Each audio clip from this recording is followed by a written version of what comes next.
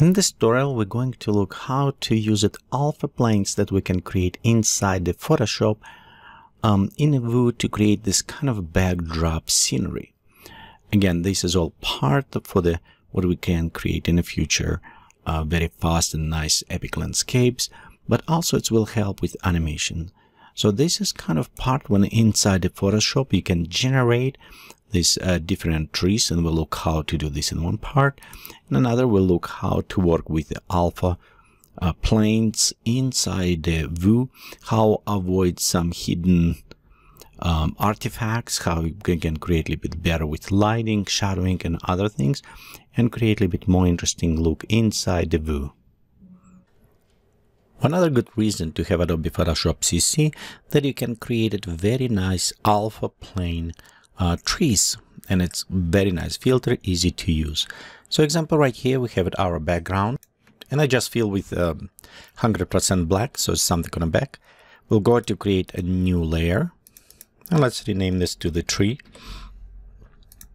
Next we're going to click on a filter, and you'll notice right here with the render we have it option the tree. So let's open this option, and in this option you'll notice you have a lot of different type of the trees. Okay, by default it's probably go like this with some leaf size, so you'll have it with the leaves, and you can go and create all these different type of the trees, which is kind of very nice because you can just render and use them. However, for this test, what we're going to do, we'll just select redwood, and you notice right here we have it lighting direction. And for our purposes, I would recommend for you, if you go use it as alpha map, you can use it side if you know how you will lighting. But if you just set lighting direction about 90 degrees or 105, something on the middle, that will work just well because it will go on the middle and it'll give it nice lighting. We could change this lighting after inside the view on alpha plane, but for now, just let's go have it straight. Next, if you want, you can notice right here we can remove amount of the leaves, no size leaves, so it will be just branches. And if you want to create for the winter, and that's actually what I'm going to do just as a test. Then next also we have an option for the branch high. It's how from the root, so we go very high, you can see they're going up, and of course if we're going down, the branches will start on a low point. Okay, we can use options for default leaves or other things.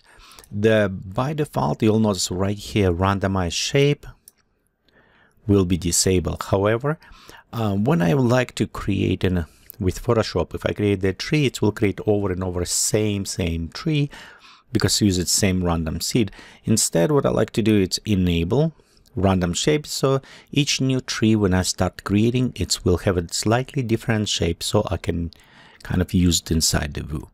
Of course, it's not as complex tree can we create in a view, but again, as a background, as a trees maybe in a background, if we want to create with plain alpha plane, they work excellent. It will render very fast and good. Also, we have additional options, advanced, where we have camera tilt. If you go from top or bottom, if we just use it as a 0 from front view, we also can additional options for the custom color on the leaves, branches, and so on. So normally just be sure your camera tilt set to 0, and as a basic set as you like this for the design. So let's go click OK. And one thing you'll notice with the plant, it's a render in a size. So actually if I make a little bit narrow, my plant will render smaller. So as example, and this maybe help you too with the sizes. So for example, if I'm going and I said, okay, I want to create a little bit narrow, create new layer. Next things, notice right here in the filter, I already have a tree filter enabled. And reason why, because we use it. And because it's a random enable, this is what we're going to do. So you'll notice how it's a little bit different. Again, notice the tree, because the branches does not touching, it still be same size. So let's go just make smaller for now. Create new one and render one more. And you notice this tree, the last tree, it's smaller, so it will fit inside the frame.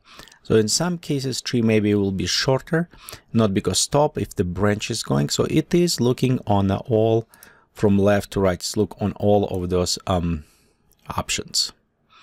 Okay, so let's go ahead. Make bigger slightly again. Okay, maybe right here, just increase to the size of the plant. Okay, one thing you can always go ahead and save as PNG single tree. You can do this way, but also you can create a several of them as a layers and just reposition around. Notice they're all going straight. Actually, we can apply a little bit more kind of weird effect by using filter, distortion, and we can use it wave or other option or zigzag. So even with wave, you can notice we can go on vertical. So let's go ahead, reduce amplitude. So we make smaller or maybe just a little bit pop up. Okay, let's go type in maybe about 3. On amplitude, we also number of generators. So let's go ahead with a 2. Reduce amount of generators. And we also can play around with wavelengths and other properties if you want to apply it. But overall, if you apply this one, you can see it's already start kind of twirling. And we can also bend it. You have always options to do. So you can always go even going inside the transform and use a distortion, perspective. We can even use it warp type. So if you want it, we can adjust slightly, bend it this way. So you have it quite a bit fun you can have with these trees, and included puppet warp or any other ones. Okay, so right here. Okay, and this way we can go create some trees. Okay, let's go ahead and just slightly rotating. And as well, you know what, let's go to increase size. So one reason why I'm doing this, I want to extend them a little bit, create almost like a panoramic view. Okay, we'll go take the trees, and this way we can just place them around.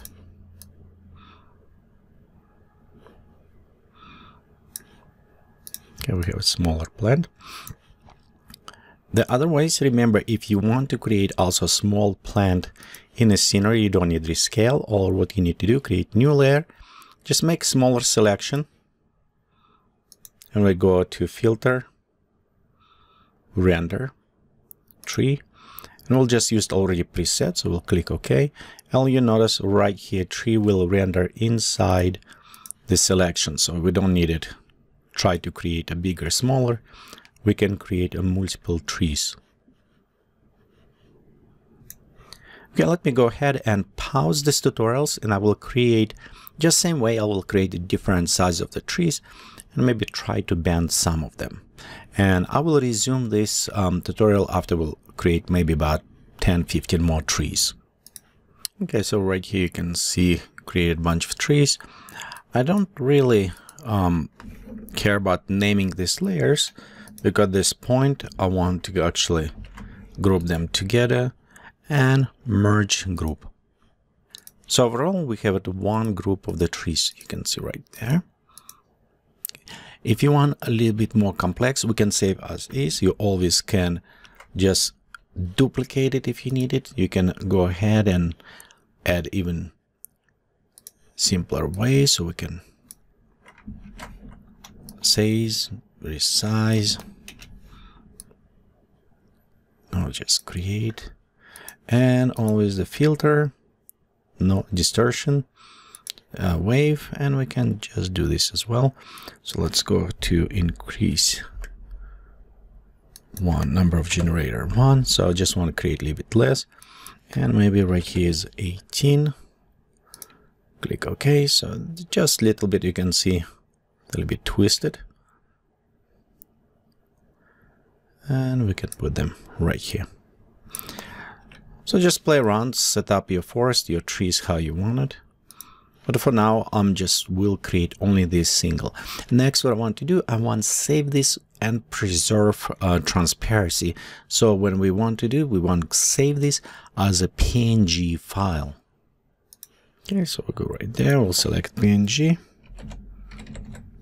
set trees, and we'll just go save this. And you can save on a different size. I like to have it uncompressed large size. You can always go with a smaller.